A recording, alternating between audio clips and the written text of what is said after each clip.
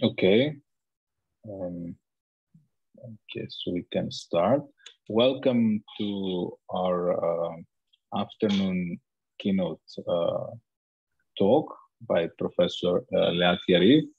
Leeat is the Reinhardt Professor of Economics at Princeton University. She is also the founder and director of the Princeton Experimental Laboratory for the Social Sciences.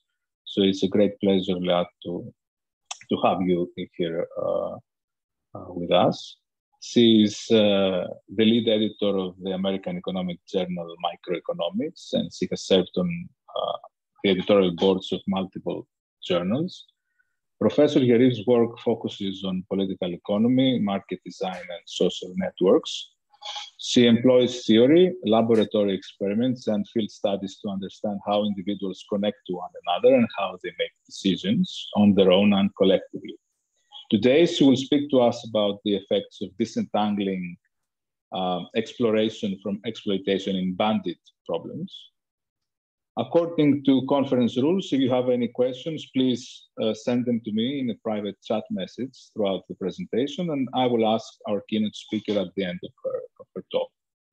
And the talk will last for 40 minutes, plus 5 minutes for questions. Leeat, thank you again for accepting this invitation. The floor is yours. Thank you. So I'll share my screen. Thank you very much for this introduction, and it's really wonderful to be here. And so I'm gonna tell you, like Dimitrios said, about disentangling exploration from exploitation, which is a project with my friends Alessandro Lizzeri and Eran Shmaya. So as a starting point, experimentation models are prevalent in our literature. And the reason is that many decisions are preceded by experimentation. Now, Dimitrios just alluded to the fact that I like lab experiments. That's not what I'm referring to today. So what I mean here is that you have some process by which you try things out before making decisions or search for information. Now, there's a vast literature in economics and computer science and political science and medicine that thinks about experimentation through what we call bandits.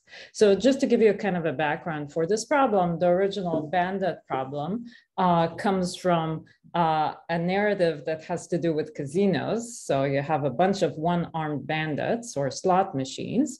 And the basic ingredients of the model is that you need to try each of these machines in order to learn something about its distribution of returns. So in other words, the basic ingredients are that you have a bunch of projects. Here it's the slot machines with uncertain returns. And each period, you can sample one project, namely pull the arm of one slot machine. And the reward that you get that period is intertwined with the information that you learn about that slot machine. Now, there are a ton of applications of this model. So it was perhaps first brought up in writing by Thompson in 1933, who thought about clinical trials where you try a new drug. And the problem is that you want to try it on a large sample of patients, but then your payoffs, good or bad, are intertwined with the precision of the signal that you'll get about the new drug. But they've also been used over the years for thinking about monopoly pricing, where the only way to learn about demand is to actually post a price, labor market choices, where once you hire an employee, you actually learn about them. You also get their production, political reforms that need to be tried out in order to learn about them, venture capital, where you need to put in money in a new company in order to learn the promise of that company, and team experimentation. And I'll touch on these particular papers in more detail soon. All right, so what underlies this problem is what's often referred to as the exploration-exploitation dilemma. So here, signals and payoffs are intertwined by assumption. And so what you do is you trade off learning or exploration and payoffs from exploitation. So in principle, if you think about those slot machines, you might want to just pull the arm of the most promising slot machine right now, but that might not give you the most information that you might want to get if you think about the future. So that's the exploration exploitation trade-off. This was considered a very difficult problem for many years. And in fact, Peter Whittle, who has been a major player on the math side of these problems and kind of a paper that describes his memories from the period in which it was conceived, mentioned in 1979 that the problem is a classic one.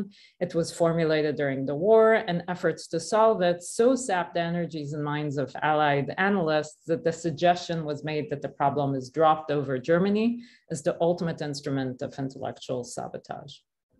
Now, thankfully, John Gittins in 1979 actually came up with a solution. And what he suggested was that the solution is to actually have sort of a score for each potential project or each potential slot machine in the casino example. And every time you try a project, you adjust its score. And what you do at each point in time is just pick the project with the highest score. Now, this is a remarkable result. And the reason why it's remarkable is because the score that gets adjusted at every period is effectively separable across the project. So it doesn't matter what you see in one project for the score of another one. So that kind of gives you a very simple prescription. Now, calculating precisely the analytical form of the score is a complicated thing, but in general, it gives us a very simple structure for the solution. Now, the implications of the solutions are that you may exploit myopically inferior project in order to learn. That's kind of the basic trade-off that you're facing. So sometimes you might learn, you might choose a project that's inferior just in order to learn. You might switch between projects many times as you progress in this problem. And in the long run, you might actually get stuck on an inferior project. So that's a possibility. It happens with positive probability in many settings. Okay, so what I'm gonna tell you about in this project is a setting where the agents can actually separate the exploration from the exploitation. And we think this is important for a variety of applications, but just to give you some examples, you might think about exploring new policies while still implementing old ones. You might invest in one project, say a stock, while exploring others, researching other stocks. Even on-the-job search has some of these features where you're still getting payoffs from your current job, but you're exploring your future in other jobs that you don't hold right now. So our goal is to understand the implications on both the optimal strategies and the long run outcomes. Okay, so just to kind of foreshadow what I'll show you, we're gonna focus on two Poisson bandits, and I'll show you the model in more details in a couple of slides. As it turns out, in this setting, when exploration and exploitation are disentangled, Gittins' beautiful result no longer holds. So I won't explain today, unless people ask me at the end, why that is the case. But as it turns out, there's no index. So we need new tools. But luckily, this problem is actually highly tractable. So what I'll try to show you is that there's always long-run efficiency with any level of disentanglement. The optimal policy here entails a lot of persistence relative to the standard model. And we see improved expected discounted payoffs, which shouldn't be a great surprise because we're giving our decision maker more freedom. But that improvement in expected payoffs is particularly pronounced for intermediate discount rates and priors. Okay, now, I don't have a lot of time, so I'm not going to describe in great detail the related literature, but let me just give you kind of a glimpse of what strands of literature this speaks to. So first of all, there is a very large literature on Poisson bandits, and I already mentioned a bunch of applications that use the Poisson bandit framework, but Robbins was perhaps the first to actually write it down. Gittins suggested a general solution, and then Keller, Roddy, and Cripps and Keller and Roddy actually brought to fame the Poisson version of bandit problems that I'll tell you about today. And I'll give you more details on what they did. Now, recently, there's been some work on the collection or choice of information sources. This is particularly relevant if you think about kind of media sources that compete with one another. So in some sense, you can think about the exploration in our study as a choice of what information source you're looking at as you get paid. There is also a sense in which our study relates to the rational and attention literature, because for us in the exploration decision, you decide which project to explore. And in some sense, it's just like allocating attention between projects. Now, the rational and attention literature took more of an information acquisition perspective on attention, but the two are kind of on a high level related. And the last strand of literature that relates to what we're doing is a literature from computer science that thinks algorithmically about good methods for solving these sorts of problems. Okay, so here's what I'll do to you in the next 30 minutes or so. So I'll describe the model in detail, and then I'll tell you about a special case that will seem awfully simple, but actually captures most of the applications that we've seen in economics of these problems with one safe project.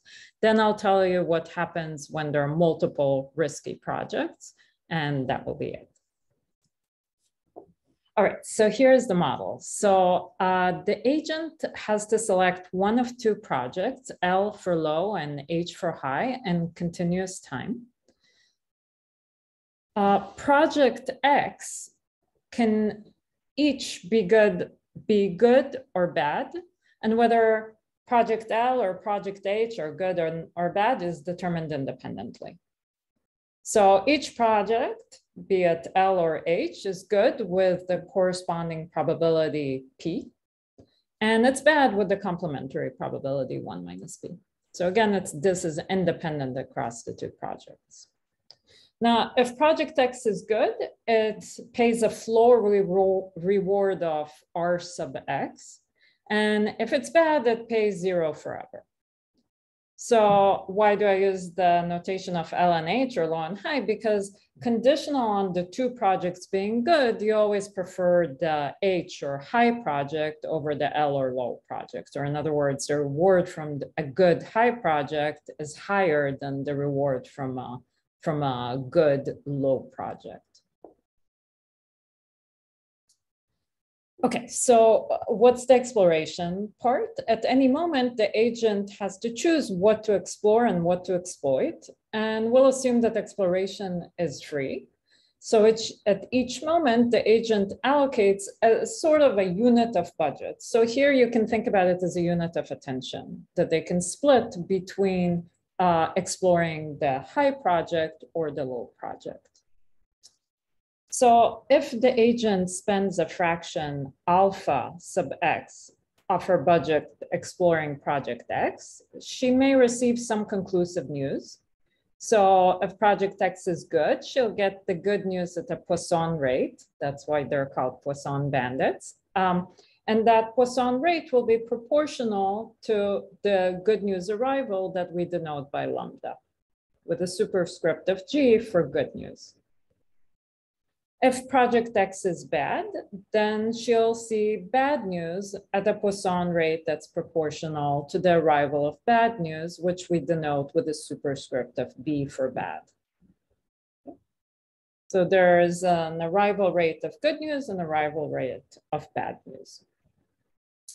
Now, let me just tie it to what we already have in the literature. So special cases of the setting have been explored heavily in our literature. And what's often referred to as the classic good news case was suggested by Keller, Roddy, and Cripps in 2005. And that corresponds to a situation where the arrival rate of good news is always positive and the arrival rate of bad news is precisely 0. Now, the classic bad news was introduced by Keller and Roddy, and that has the other polar extreme where the arrival rate of bad news is strictly positive and the arrival rate of good news is exactly 0. Now, to some extent, these labels are almost a misnomer, because in a way, the important distinguishing factor between these two cases is what happens when you see no news.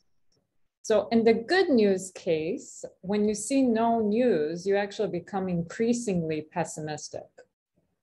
Whereas in the bad news case, when you observe no bad news, you become more optimistic.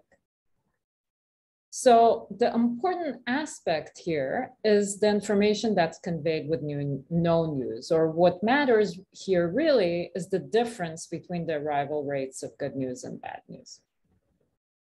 Let me show it to you in a picture. So think about the case where the arrival rate of good news is higher than that of bad news. That's what we often refer to as the good news case.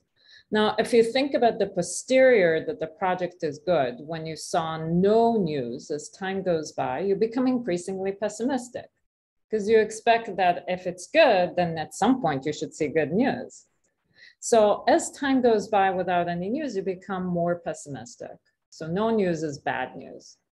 And in the bad news case, it's the reverse. As time goes by, you haven't seen any bad news, you become more optimistic. So not seeing any news is good news.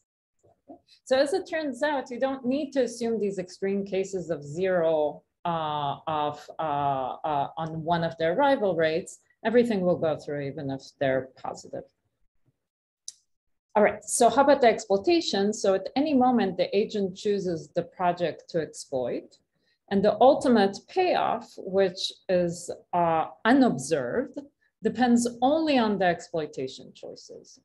So the only thing that affects choices is the payoffs is the exploitation, and the payoffs are discounted at a fixed rate R. Now, we'll want to map the standard model to our model. So we'll do this through the alpha constrained decision process. So whenever the agent exploits project X, she must allocate at least alpha to also exploring it. So just to give you a sense of why this maps the standard model with the fully disentangled model, well, if alpha equals to 1, it means that whenever you exploit project X, you also need to explore it with your full budget. So that's exactly the standard model. If alpha equals to 0, it means that whatever you exploit imposes no constraint whatsoever on your exploration. So that's the full disentanglement case. Okay, now the first thing to observe is that no matter what alpha is, if it's smaller than 1, the agent exploits the best project asymptotically.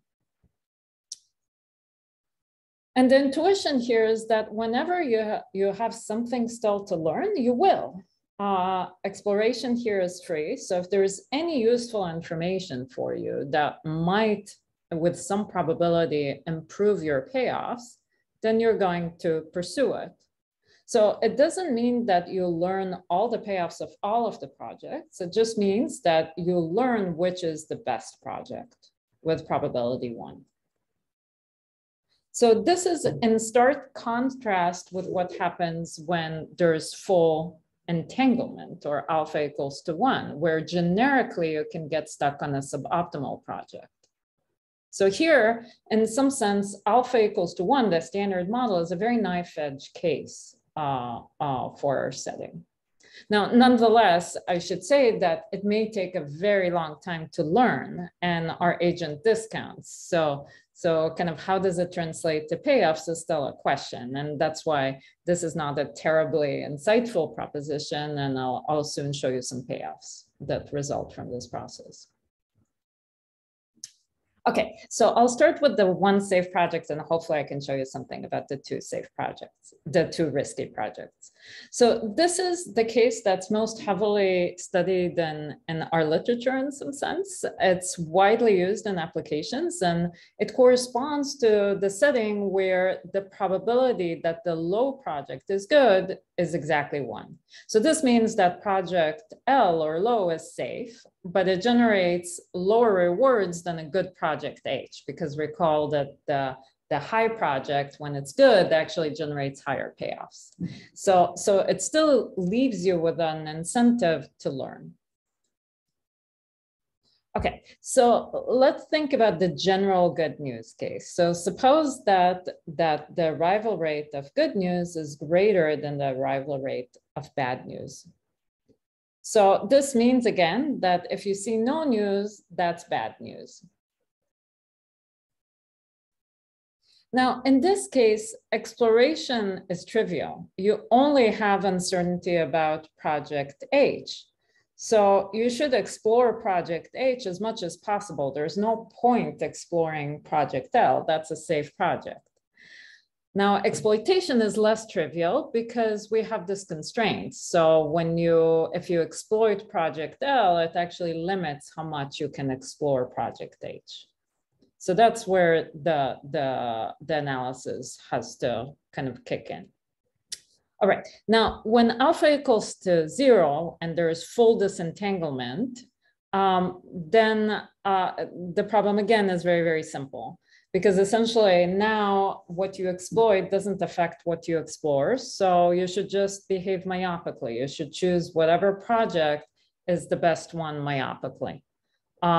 And in fact, if you just compare the expected payoff from pursuing project H when your posterior is PHT, then this is what you see on the left-hand side here. So there is this myopic threshold, which corresponds to the ratio of the rewards for the two projects that governs whether you exploit the high project or the low project. Now, when alpha is greater than 0, you may actually exploit the high project even when it is myopically suboptimal for information purposes. So the underlying trade-off is whether to exploit project L when it's myopically optimal and explore H at the rate of 1 minus alpha, or exploit and explore myopically the inferior project H in order to maximize the learning. Okay, so I'm gonna kind of show you some formulas, and that's just to convey some intuition. This will be the only place in this talk when I show you some formulas, so I hope you bear with me. So now suppose that you exploit the project L, you decide that this is what you wanna do, and you explore H at the maximal possible rate, which is 1 minus alpha. If you think this is optimal, it better be the case that this is superior to a deviation that exploits H for a small duration delta and then switches back to L unless you see news. Right? Okay, so what would be the resulting equation for this? This is almost like writing a first order condition. So you have an immediate flow payoff difference because notice that L is here myopically optimal. So for a certain amount of time, you're actually going to get a positive payoff from sticking to exploiting L, but you would lose on information. So now let's look a little bit into this horrible monster that corresponds to the information term. How is it constructed? Well, you have the multiplier that corresponds to the discount rate. Then you have the probability that you actually learn that project H is good in this small interval delta that will cause you to switch. And you have the probability that if you didn't do this, you wouldn't actually learn in time. And if you have this extra information, you gain from the marginal benefit of using the high project. Now, why am I showing you all this? Because this is just copied, the same formula copied. The reason why I'm showing you this is because notice that this inequality does not depend on the rate of bad news arrival. It only depends on the good news arrival. So if we have the good news arrival rate coinciding with the bad news arrival rate, what we call both news case, we get exactly the same constraint. And this will be interesting for us later as well. Okay, so if we take the limit as delta goes to 0 and we simplify, we obtain a very simple cutoff rule. And in fact, when alpha equals to 1, we get exactly the standard threshold that Kelly-Abradi and Cripps derived. So when alpha decreases, in other words, this constraint becomes more relaxed, this threshold increases and approaches the myopic threshold. There is less incentive to actually behave suboptimally from a myopic standpoint because there's less informational value in it. Okay, how about the bad news? So suppose now that the arrival rate of the bad news is the greater one. So no news is now good news. So now we could in principle do the same trick. So exploiting and exploring project H is optimal if it's better than exploiting L for a small duration of delta and then switching to H. So you could do the same sort of exercise that I just did, but what's important here is that the real value of information depends only on the arrival rate of bad news now. So in other words, the same sort of intuition that I just showed you for the good news case happens here. So the same sort of threshold that we'll get here should hold even when the arrival rates of good news and bad news coincide. In other words, we should get exactly the same formulation as we had in the good news case. So let me summarize this in a proposition. What governs here the ultimate cutoff for exploration is the maximum of the arrival rates of bad news and good news. And we have this formula that, that boils down to the standard formula when alpha equals to 1. And the cutoff satisfies the comparative statics you might expect that it would. So as we increase alpha, in other words, we make the constraint more binding, the threshold, the cutoff decreases. If we increase the rewards from information, we decrease the threshold as well. As we make the agent more impatient, they're less willing to choose something myopically suboptimal, and therefore this will actually be increasing. And when alpha is greater than 0, it's decreasing in lambda. So more arrival rate gives you more incentives to actually collect information and even use something that's suboptimal for a short amount of time. Okay, now we can also calculate the expected payoffs here. And so I'll just show you some pictures, but before I do that, let me just note the fact that when the agent is extremely patient, regardless of the constraint alpha, whether you look at even the standard model or the fully disentangled model, the agent is ultimately going to learn the optimal project and get paid very close to the optimum. So this is the case where the agent is extremely patient. So we shouldn't expect a very large difference from this entanglement.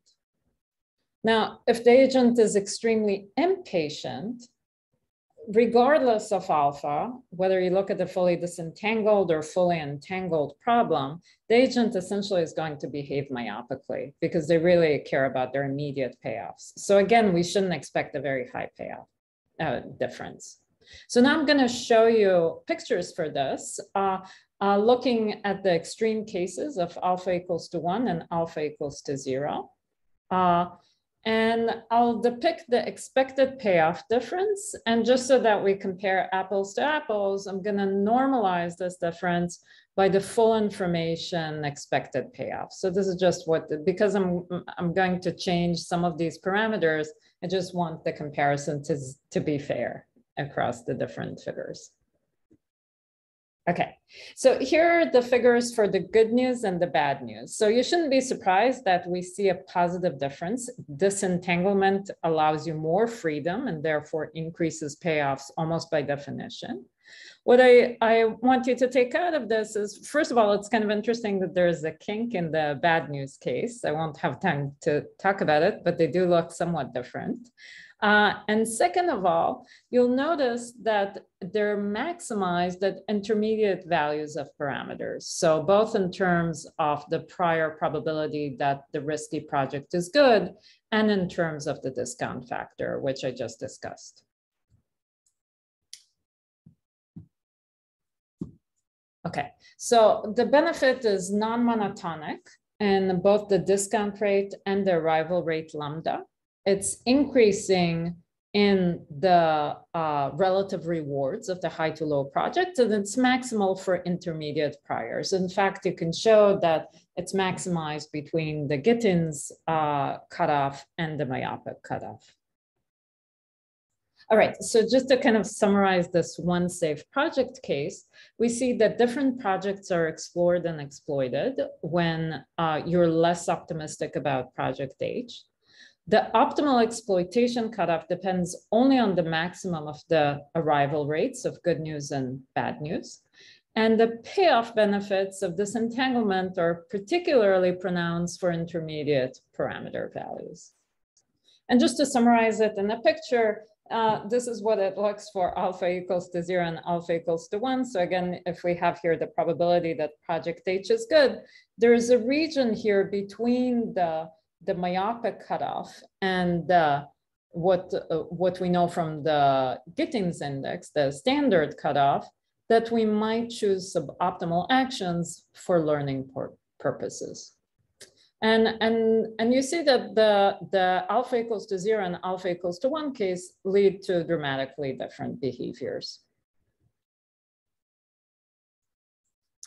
Okay, so this was the one risky project, and I'd like to tell you in the last 10 minutes about what happens when there are two risky projects. So suppose that both of the projects, the low and the high project, are both uncertain. So they both entail some risk. And now, just so that I can show you some intuitions, I'm going to first at least focus on the case of good news, where the arrival rate of good news is higher. And if I have a minute in the end, I'll show you the result for the bad news. It's similar, but not identical. All right, so let's first think about the standard setting. So this is the setting in which exploration and exploitation are fully entangled. So how does it work? Well, you start exploring and exploiting the project with the higher Gittins index. This is basically what Gittins told us to do. And then if you don't see any news, then you become increasingly pessimistic about this project. And in fact, the Gittins index is going to decline.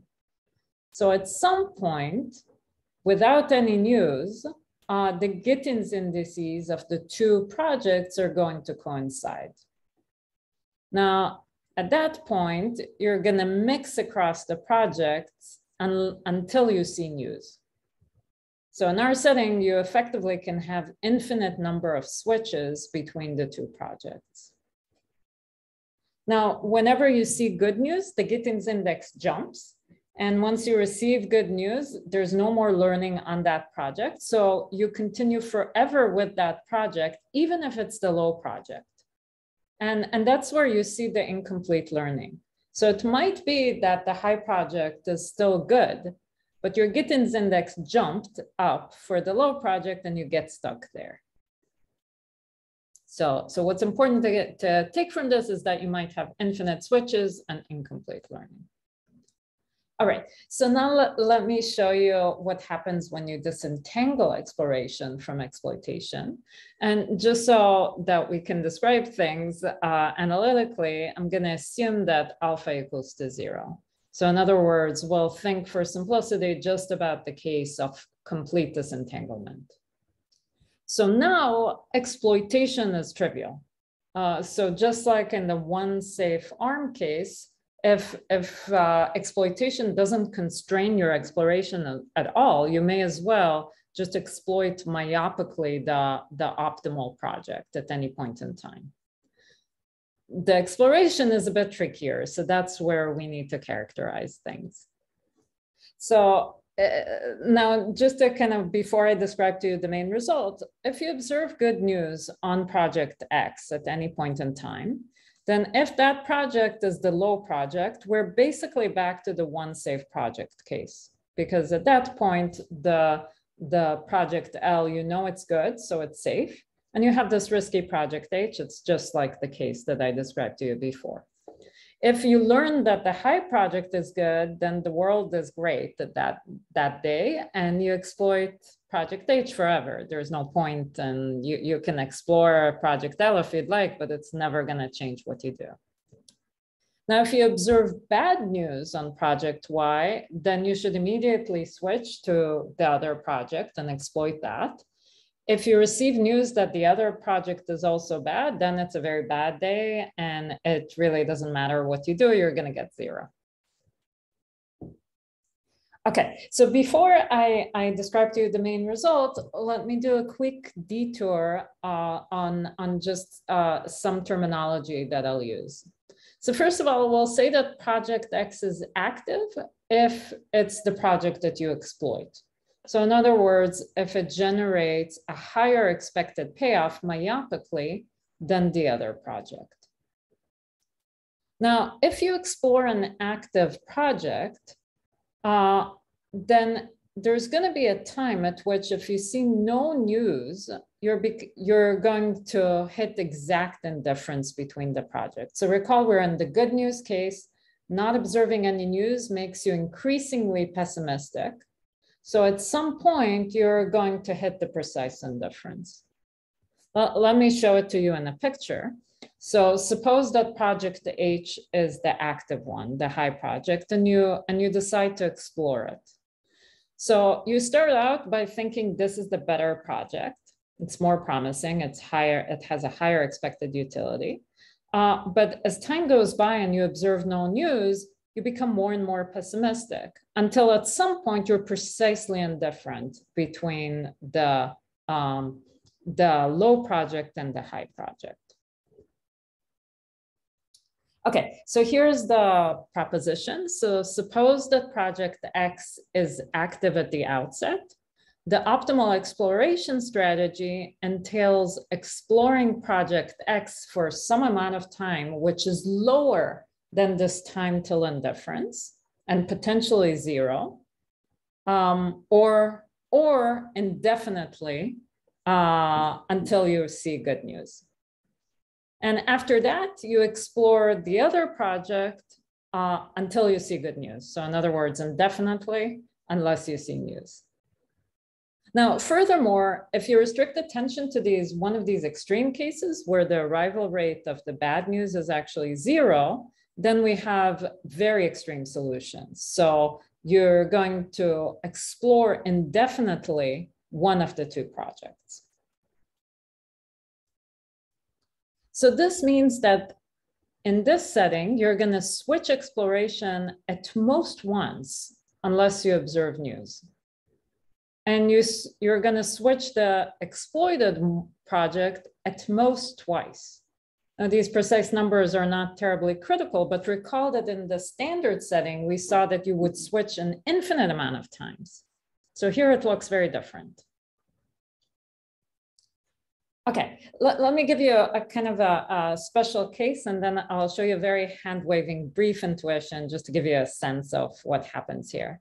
So suppose that you have identical projects. So everything is completely the same. They have the same prior, the same rewards, the same arrival rates. Let's say that we have this extreme case of no bad news. So it's really the simplest case possible. And just to get a sense of why you stick to one project. Now, in the standard model, you're completely indifferent. So you're going to mix between the two projects equally until you get news. In other words, you're going to get a whole lot of mixing. Now, in our case, when there's full disentanglement, you're going to exploit one project and explore the other until you get news. Why is that? Because after an infinitesimal amount of time, no matter what you observe, you're going to be more optimistic about one project relative to the other. So one project is going to be myopically optimal. Now, if you divide your attention you're going to receive news that will tell you to switch from your project at only half the arrival rate. So what's critical here is that what you want, the value of information, comes from the fact that it will actually affect what you exploit. If information is just going to reinforce your choice already, it's completely useless. So you may as well look at the other project, which is the only information that might actually change what you do. Okay, so let me give you the hand-waving intuition. So assume that you start by exploring project Y. So after some time with no news, you exploit project X because you become increasingly pessimistic about Y. And then information is valuable only if it can lead you to switch from project X. Otherwise, you're already doing what is optimal, so it doesn't matter. Okay, so only good news on Y can cause an exploitation switch. So the optimal exploration at that point depends only on the arrival rate of good news on project Y, not on the arrival rate of bad news. So this is kind of similar to the intuition I showed you for the one safe project case. So in particular, we can assume that the rates of news arrival is exactly the same. It wouldn't change your optimal behavior, or what I call the both news case. But in both when both news arrive at the same rate, if you see no news, you learn nothing. The problem remains exactly the same. There's no bias towards good or bad. So in other words, if you started out by exploring project Y, you shouldn't change. Nothing has changed after a while that you've looked at project Y and saw no news. And that's basically what we see in this proposition. Now, I don't have time to tell you about the bad news and some of the comparative statics, but let me just highlight some of the possible applications before I finish. So we think this might be interesting in terms of team problem. And we know that in the standard model, there is a kind of a free riding problem that emerges when teams experiment together.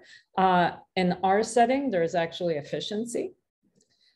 We think this sort of model is very relevant for delegation problems. So you can think about one agent who explores, like an intelligence agency, and the other who exploits, or you can think of it as the executive.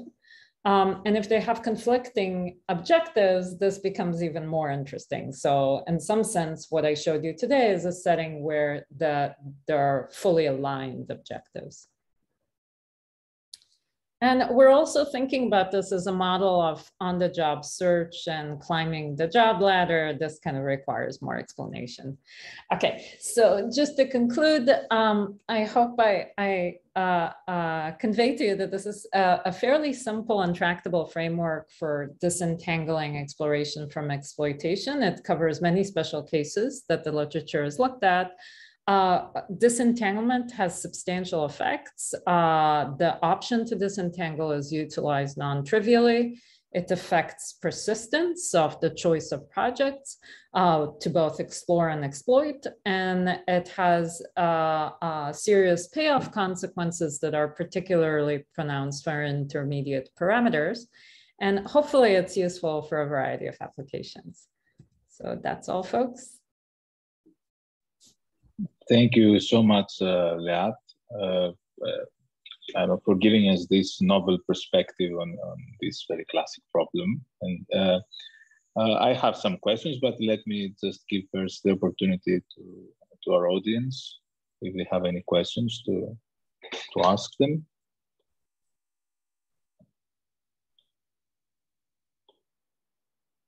I don't see anything in my chat.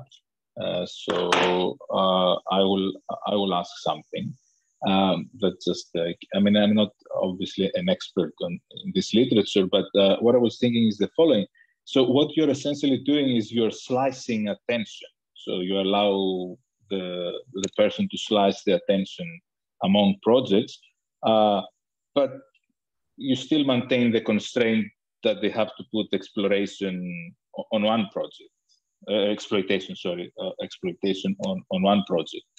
And at least for the case of alpha equals 0, so for the full disentanglement, I think that the more general model may be that you could also split exploitation.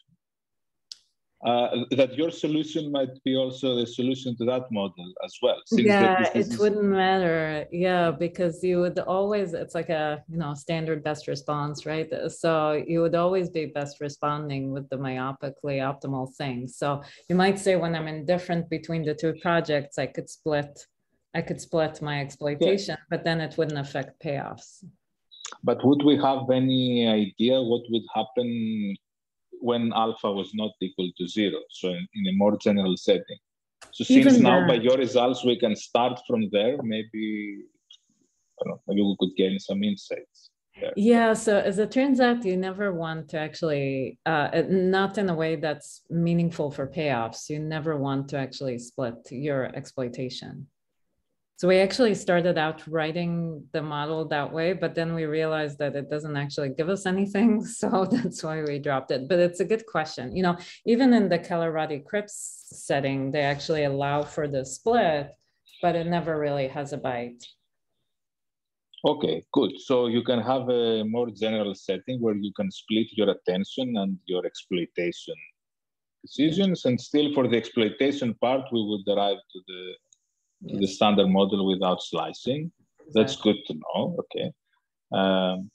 And something else that you mentioned by the end of your talk regarding Pandora's rules. So I guess that, okay, there are alternative search problems, like where exploration is in principle disentangled from exploitation. So you have to look first around and then to decide where to exploit.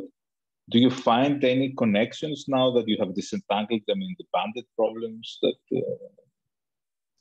Yeah, so just for those who don't know, the Pandora box problem is a setting where you have a bunch of boxes and each one is associated with a reward and some probability of a reward. And once you open the box, you see immediately the reward, and then you can pick. You can pick a box when you open them. And there are various variants of that. So yeah, we've been thinking about looking at that problem from our perspective as a way to think about climbing up the job ladder. So in some sense, every tier of your career corresponds to a bunch of Pandora boxes that have the same rewards and the same probabilities. So in some sense, you start out as a junior faculty and you maximize and you finally find a university that is a great fit for you. And then there's no reason for you to look at equivalent jobs for you, right? You don't explore at the same tier. What you might explore is Pandora boxes that are at the higher tier, where you might be hopeful that that would be a superior match for you. So we use this sort of setting to think about how you climb up the job ladder, but it's a somewhat different model, so I'm not sure it's in the same umbrella. Okay, great. Thank you very much again for this presentation of these new exciting results.